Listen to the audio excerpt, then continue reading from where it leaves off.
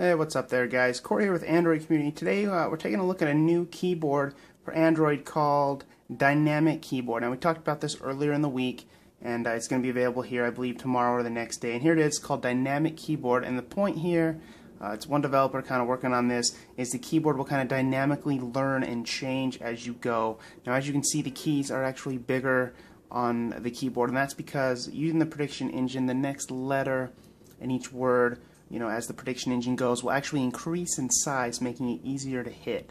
So then typing becomes easier, faster, and more accurate. So that's kind of what the developer's promising here with Dynamic Keyboard. And so far, it works pretty good. It's still a beta product. It still needs some work, not going to lie. But go ahead and open the drawer here and enable and make the keyboard default like we've seen with tons of other third-party keyboards. And then general setup, you go into general and you can have, currency keys and vibration feedback and how long it takes to pop up and all those other kind of things with split keyboard and capitalization and frames per second and a few other kind of weird things like that are included here. And then once you go back in, there's language options and then customize. And in customize, you can change the key size and the shape a little bit. He's kind of tweaked it to kind of look a little bit like some of the Holo themed keyboards, but you can change all that as well. There's going to be a free and a paid version, it sounds like. But and then the translucent background, and custom colors if you like is where you can just go ahead and go crazy on the colors if you want to kind of customize your keyboard. And then another thing, if you guys saw the video earlier in the week, the keys kind of all pop up all bubbly because they are kind of getting bigger and smaller, and it looked really, really neat, but also kind of distracting. So there's an animation level where you can actually kind of tone down the animation level. Right now it's set to smooth instead of bounce, but either way they both kind of go crazy. You can turn it off altogether if you'd like, and just have the keys get bigger without all the fancy animations. And then there's a breathing animation where the keys will just kind of breathe or pulsate, even if you're not typing. But there's enough movement kind of going on already.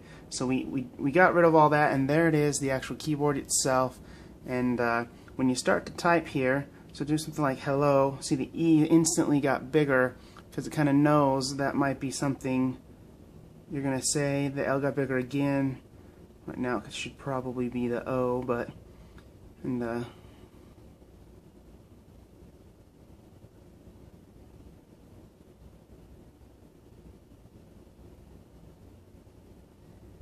a few mistakes there. This is a test with a new keyboard for Android. So as you can see, the keys all kind of get bigger as you type. That was just gibberish I typed there, but so go ahead and try something else. Testing out. See, the T got bigger. D, Y, A gets bigger.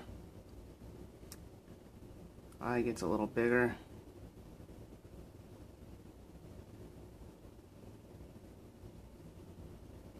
And double tap, go ahead and puts in a space. So there it is. Just kind of a quick look here at Dynamic Keyboard. It's still kind of a work in progress. If you push and hold here, you get, it's really small, needs to be bigger, but those are actually like smiley faces.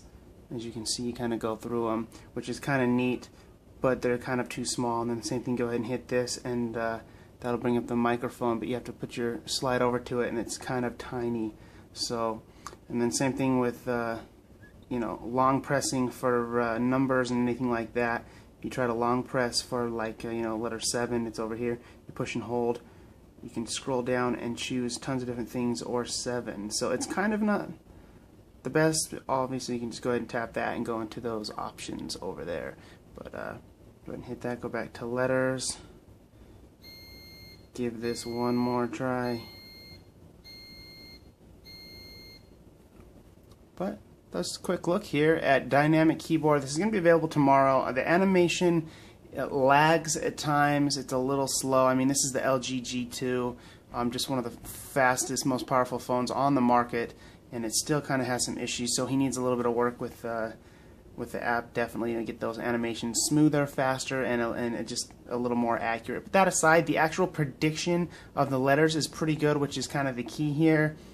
So hopefully over time the app gets improved and animations and speed and all that get beefed up. But definitely the idea is awesome. So once that all gets fixed this will be a pretty awesome keyboard alternative. But that was just a quick look. Thanks for watching, guys.